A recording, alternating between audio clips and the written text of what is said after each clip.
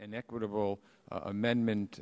We know that first responders at the World Trade Center were exposed to toxins. We're not sure about the Pentagon in Shanksville. This protects them while not automatically putting them into the program. It allows the World Trade Center administrator to include the Pentagon in Shanksville if they determine that these first responders at those sites were at an increased risk of developing a World Trade Center-related condition as a result of airborne toxins or other hazards. This makes sense, and it really should be non-controversial, and I move the amendment. Oppose the amendment.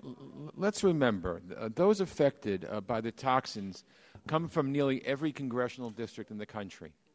I think 431 out of 435.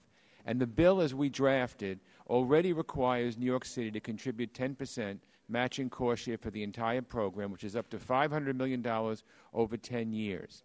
And that was the manager's amendment, and it included enforcement provisions to ensure that New York contributes the 10% match. And that was responding to Republican concerns at the Health Subcommittee markup.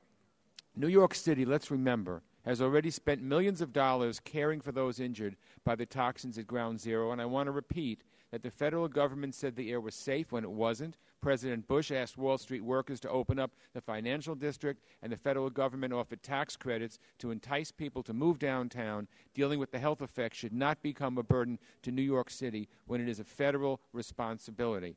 New York will provide its fair share, and this is just another amendment which throws a roadblock in its path. So I urge my colleagues to oppose the amendment.